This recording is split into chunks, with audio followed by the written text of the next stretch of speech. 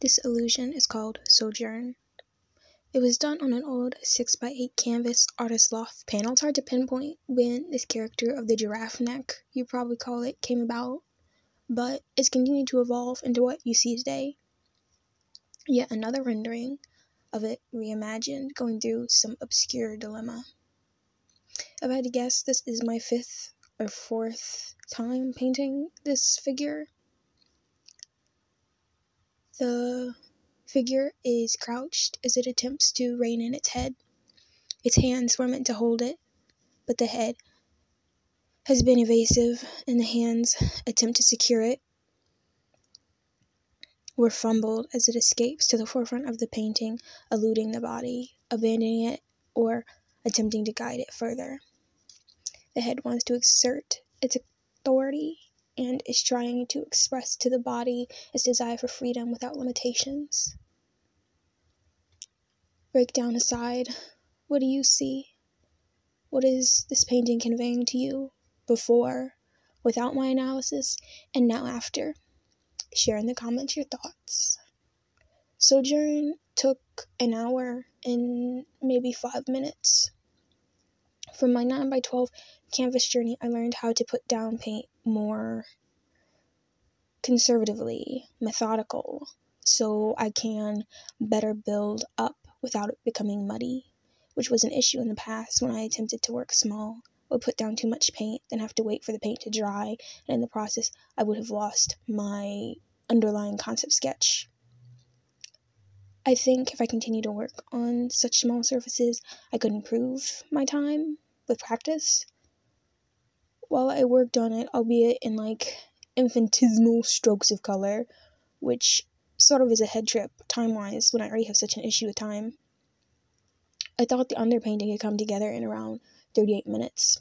Additionally, towards the end, I would have been done sooner, but I wasn't happy with the head. The colors weren't balanced, and even now, I think, because the head and the hands were more towards the bottom of the canvas, they really missed my attention, but I don't want to nitpick it. However, it isn't the cleanest due to the canvas. It's not toothy so much. That's not the right term for canvases, is it?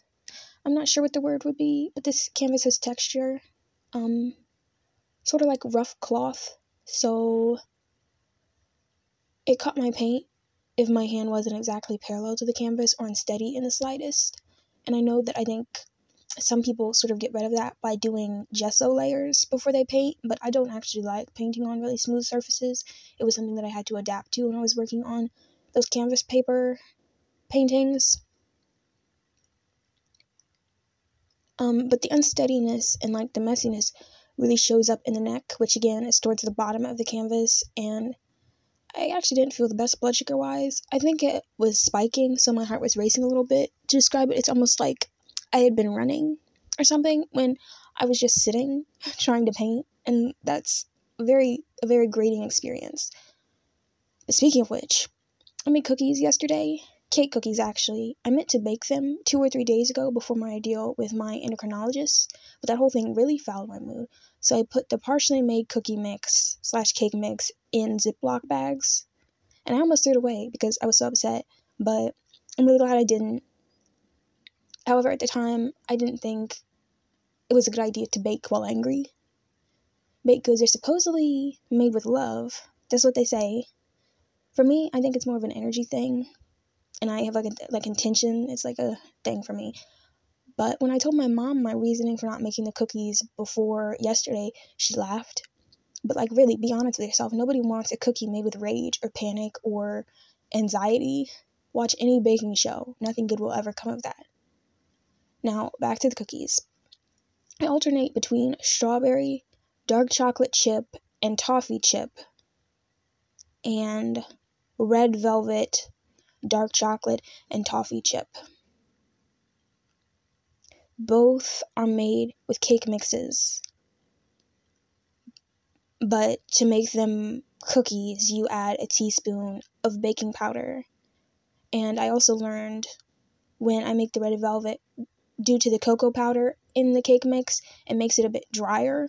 So I either use coconut oil because I think that has an extra fattiness, or it goes slightly over the 1/3 a cup line on the liquid measuring cup. And the toffee edition was inspired by the Tasty video with Alvin. I was never ever inspired to make those cookies. There's no way I would ever do that much, and I don't like brown sugar cookies. They taste icky. I don't know, it's very brown. It's very like sort of like molasses-y forward, and I'm like, I don't know who enjoys molasses like that. It's gross. It's gross. But with my cake cookies, they only take 10 minutes, and they're my favorite thing to eat when my blood sugar is low. And it's also, I don't know, they're aesthetically pleasing.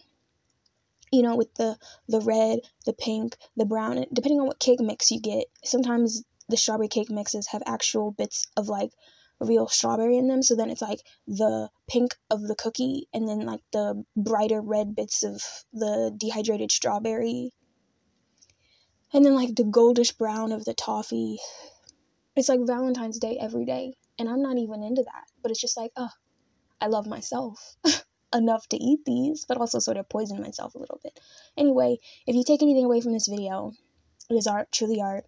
And art goes on, so I will in my next video. Thank you for watching.